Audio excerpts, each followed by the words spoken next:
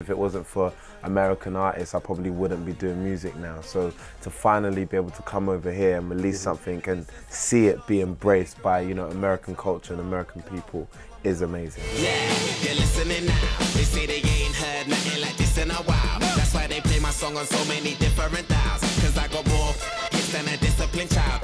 This year, Tinie Tempah achieved success in the U.S. with his top 10 hit, Written in the Stars. It's very overwhelming, what can I say, you know, it almost feels like, you know, Charlie in the Chocolate Factory. You kind of stare at something for so long, you kind of stare at it and you're like, I want this to happen, I want something amazing to happen out here. And this is the first single I've released out here, you know, so there hasn't been any other attempts. And for it to have been received so well in the way that it has just before the album,